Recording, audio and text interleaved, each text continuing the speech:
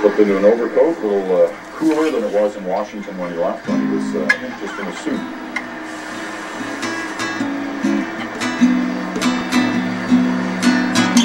Welcome, now to President Obama to Canada.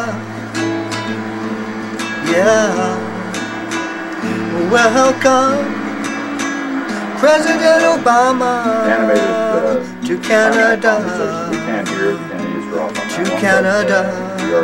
Oh, he's just walked down the stairs of Air Force One.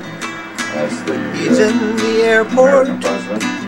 The American president, he's here to report how the two countries can work together in harmony, forming new pages in living history.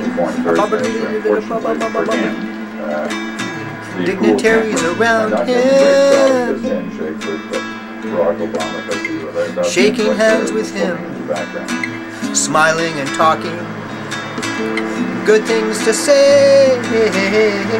Welcome home, Barack Obama, today as President of America to Canada.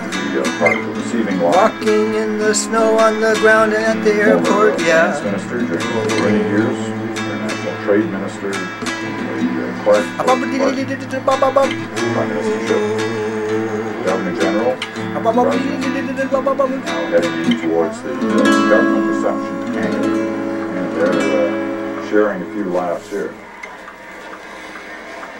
Those don't look like protocol smiles, do they? I mean, it seems to be a genuine. He's very, I got to tell you, he's very animated. I don't overstate how much time I spent there on Tuesday, because outside of the interview, it was only a few minutes, but he is extremely personable and very funny and cracking jokes about basketball and, you know, giving the technical people a hard time about whether or not the lights were, you know, that was his phrase. He says, here we go, the argument about too much shine all the time.